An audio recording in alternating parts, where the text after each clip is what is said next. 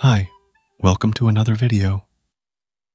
I covered Phi-4 a while back, and it was actually very cool to use. At that time, though, it wasn't officially launched, which meant there weren't official weights of the model available. But now, Microsoft has launched the proper model weights that can be used locally, and it is now available on Ollama and everywhere. Plus, the model has an MIT license, which means it's commercially usable and everything, which is insane. This is the first model that scores this high in benchmarks at this size, and in use, it's even more amazing, and most of the time works super well. It's great at coding as well. Plus, it's so small that you can easily run it on local computers at a reasonable speed. So, I thought I'd tell you guys how you can use this new model locally with Cline Aider and do fully private and local AI coding with Phi-4. So, let me tell you how you can make it all work and use it for the best kind of AI coding that you can get locally. But before we do that, let me tell you about today's sponsor, OnDemand. OnDemand is an all-in-one ultimate AI operating system that can help you create AI agents and AI automation workflows in literal seconds. You can create a bunch of actionable agents like social media posting agents for LinkedIn, Instagram, and Twitter, or you can also build agents for automated trading and anything else you'd want. And it's not just that, because OnDemand also has an agent flow builder that allows you to assemble agents, model endpoints, fulfillment prompts, and chat prompts into one cohesive workflow. You can schedule these workflows to execute at custom intervals, like every minute, hourly, daily, weekly, monthly, or anything like that. You can also make it deliver outputs via email, Slack, or actionable agents. They even have an AI engineer that allows you to build real-world apps with it in seconds. Currently, they are giving out free $150 credits that you can use to try it fully free and get some pretty cool stuff made with it. So, make sure that you check them out and start building some great stuff now. Now, let's get back to the video. First of all, you'll need to install the model locally. There are multiple ways to install it locally. I recommend using Ollama as it's super easy to use. So first, we'll need to get Ollama installed. You can just get it installed by going to Ollama's site, clicking on the download button, choosing your operating system, and getting it installed. Once that's done, just go to the models page, and you'll see the Phi-4 option here. You can just copy the command here, paste it into your terminal, and this will install the model locally. It will take a bit to download and install it, so just wait a bit. Once it's installed, just send a message and check if it works correctly as required. Once you've made sure of that, we can now get it configured accordingly. By the way, you can also run it via APIs through OpenRouter and others. So, you can do that as well. Anyway, let's get it configured accordingly. So first, let's go to VS Code. Now, make sure that you upgrade Cline to the latest version. Once you've done that, you can just go to Cline, and here go to Settings, and just choose Ollama. Here, you'll just need to enter the model name of Phi-4 like this. Once you've done that, you can just hit Save, and now we can just start using it. You can also use the auto-approve features and stuff like that. But for now, let's ask it to make a simple, playable synth keyboard. By the way, I'm sending this prompt on a basic Expo app that I just created. Anyway, let's wait a bit, and it's now done.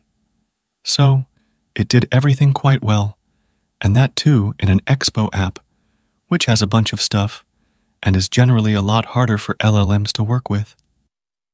Anyway, if we run this, then we have the stuff here, which is what was required. If we play this, then this also works pretty well.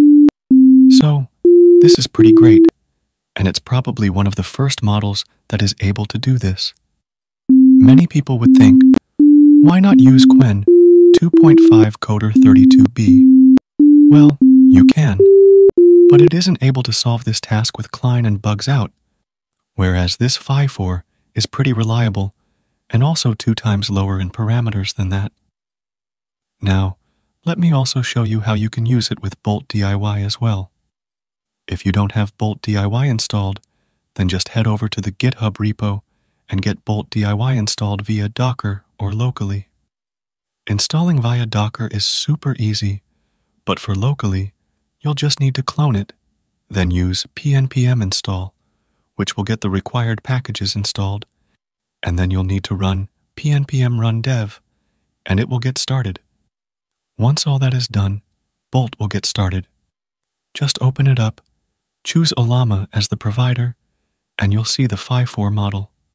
Just select it, and you can now start using it quite easily. Remember that the context limit of the model is only 16K, which means you might see some artifacting, especially in this case. But you can see that this works pretty well and is really good, especially considering that you can run it locally. You can also download code, sync code, and everything like that, which makes it really good in use. You can also follow up, and it works well with Bolt, which is pretty great considering it's all local and private as well. So, that's super great. Apart from this, many of you would also want to use Aider. So first of all, make sure that you upgrade Aider to the latest version. First, just get Aider upgraded with this command. Once that's done, just start Aider with Ollama as the provider and the model name of Phi-4 like this. Once done, you can just hit enter, and now you can start using it. Now, let's ask it to build me a playable synth keyboard as well using HTML, CSS, and JS. Once we send it, you can see that it starts working on it. If we wait a bit, then it's now done, and it did this pretty well. If we try to run this, then this looks pretty good. And if we try to use it, then this also works pretty well. So that's great. That's basically how you can set up everything and use it as well. I think that this Phi-4 model is the best Phi model, and especially the best model under 72B, because you can easily run it locally, and it works really well, and the speed is pretty reasonable. You don't need to have an RTX 4090 or something like that either. You can run it on a computer with about 16 gigs of VRAM that most computers have these days. Even if you use it via an API, then it will still be a lot cheaper as well. This model is probably the best model that you can use locally as of now, as it just balances the model parameters and performance.